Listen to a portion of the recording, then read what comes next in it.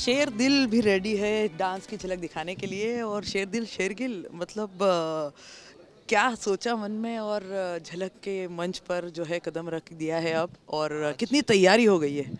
मुझे 14 साल हो गए इंडस्ट्री में और मैंने आज तक रियलिटी का स्वाद भी नहीं चखा। And you know what's a better platform then झलक दिखला जा। मैंने this is out of my comfort zone I से। मैंने कभी डांस में फॉर्मल ट्रेनिंग नहीं ली and I think this is the best way to get the formal training dance में। और मुझे मेरा whole motive of whole inspiration of joining this show was कि मैं 3 महीने बाद जब निकलूँगा इस शो से, जब भी निकलूँगा I mean I will be a better dancer, I will be a better performer, I will be a better actor. क्योंकि एक्टर की क्राफ्ट में dancing is also a way of expression, expressing your self. सो मुझे ऐसा लगता है कि this is a great way और मैं बहुत खुश हूँ to be the part of झलक दिखला जा। क्योंकि coming back to Viacom, it's my family, it's my home, coming back home, and ससुराल है आपका। I started my career with Viacom, Colors, माता पिता के चरणों में स्वर्ग. Then I did a very hit show with them, Sasural Simar का, and now back with शेर दिल शेरगिल. देखा जाए तो तीनों में एस एस एस हैं, स्वर्ग, ससुराल सिमर का एंड शेर दिल. So I hope this will be as big as those were. So yes, super happy to be back to Viacom 18 and Jhalak Dikla Jai is a very special show for all of us. And इतना जो panel है, करण जौहर, माधुरी ma'am and Nora, I think उनके सामने dance करना itself is an experience. और जितने भी contestants हैं, all of them, most of them are friends and अभी तो मैं बाकी लोगों को जान भी रहा हूँ। सो sitting there, experiencing few things और मज़े करना, having fun, meeting them and talking to them, knowing them better is also an experience. तो कैसे मैनेज हो पा रहा है सब कुछ मतलब अब तो और पहली बात तो फर्स्ट ऑफ ये आपको कॉन्ग्रेचुलेशंस और तो कितना दोनों चीज़ें कैसे मैनेज हो रही है। दोनों, मैं कहूँगा तीनों तीनों एक्चुअली। हाँ, क्योंकि 2 new shows in hand and baby also there.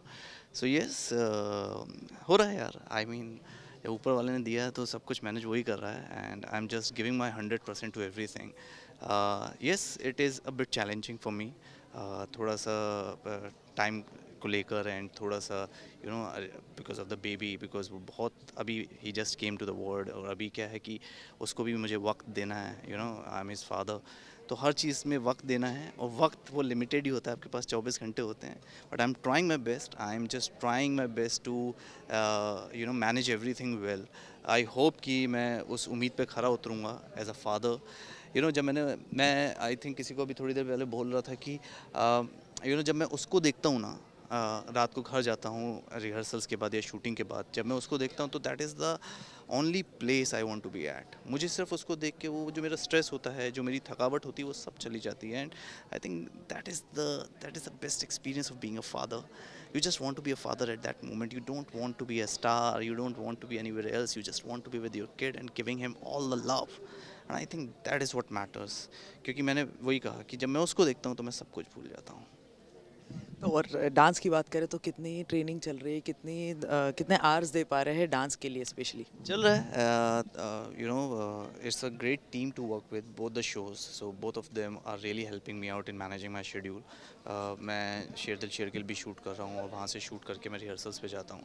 जितना भी वक्त दे पाता हूँ, सिर्फ ये लगता है कि जितना वक्त मैं दे रहा हूँ उस वक्त में मैं ज़्यादा से ज़्यादा सीख पाऊँ। जितना वक्त मैं दे रहा हूँ उस वक्त में ज़्यादा से ज़्यादा ग्रैप कर पाऊँ हर चीज़ को, ग्रैस्प कर पाऊँ हर चीज़ को।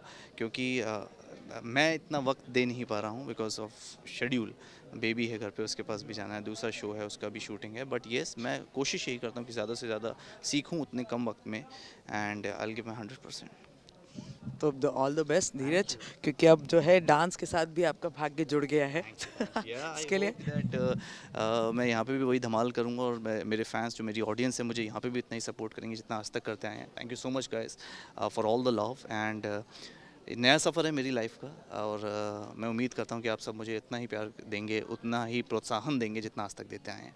Thank you for all the love. Thank you. Thank you Dheeraj, thank you या।